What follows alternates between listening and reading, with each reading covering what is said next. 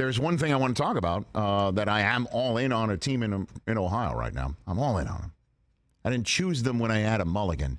But as you know, I chose them to win the AFC North, and it didn't look good when they were 0-2. Not at all.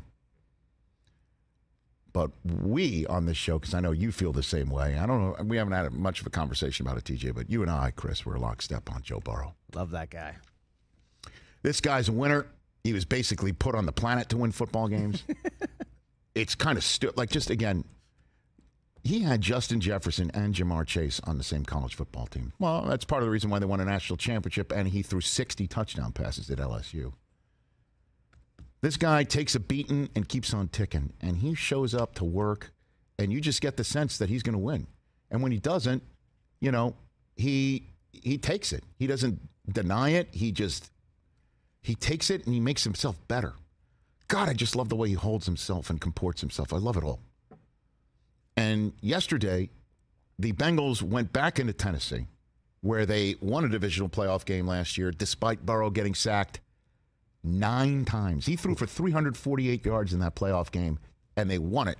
He got sacked 9 times in that game.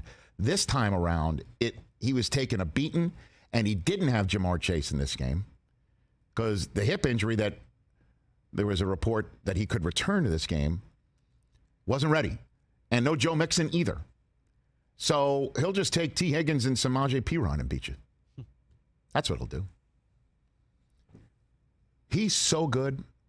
And this team is really good defensively and getting better. And Jamar Chase is slated to come back next week. And this team has won 3 in a row. And they are now 7-4 after starting 0-2. I'll do that math for you. They've won 7 of their last 9 games.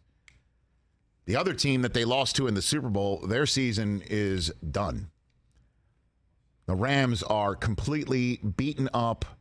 No Stafford, no Kupp, now no Robinson. Their offensive line is banged up.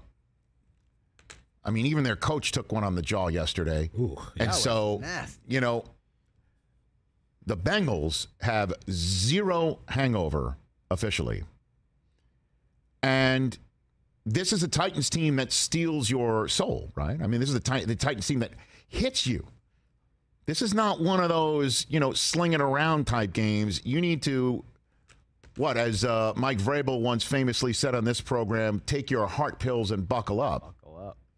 That's what the coach of the Tennessee Titans, who's maybe feeling a little sad of the Ohio State-Michigan rivalry as well today, just as a little side. But I'll tell you what, man, this is a big boy pants game that the Bengals won yesterday.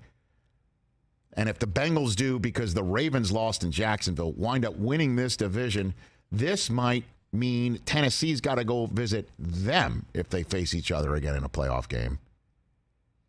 This is a huge tiebreak to have in their back pocket as they move on, and Joe Burrow knows it. Yeah, this is the kind of game that great teams win. It's not always going to be pretty. This is the NFL. You're playing really, really good teams on the opposing end. It's not going to be pretty all the time, but, you got to find ways to win, and we're starting to do that.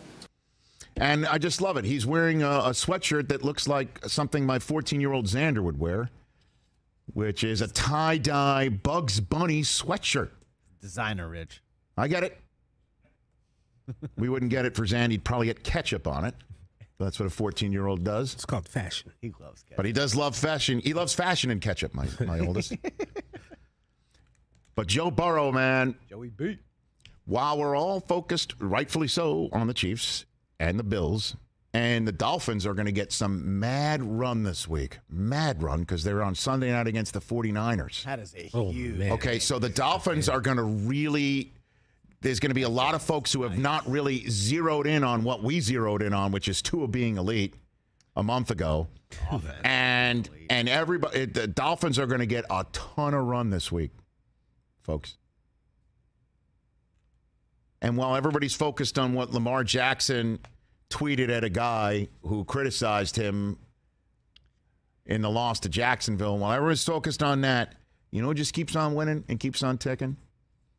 Joe Burrow and the Bengals, who I believe is also going to get some run this week because you know who they play this week. Chiefs. In the jungle.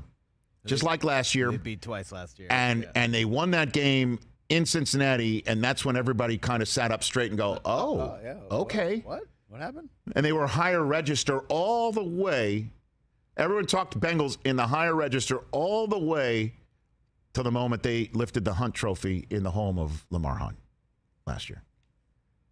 And by the way, that team last year also was 6-4 entering Thanksgiving week and had the same number of offensive touchdowns, points per game, and points per game allowed as this year's team.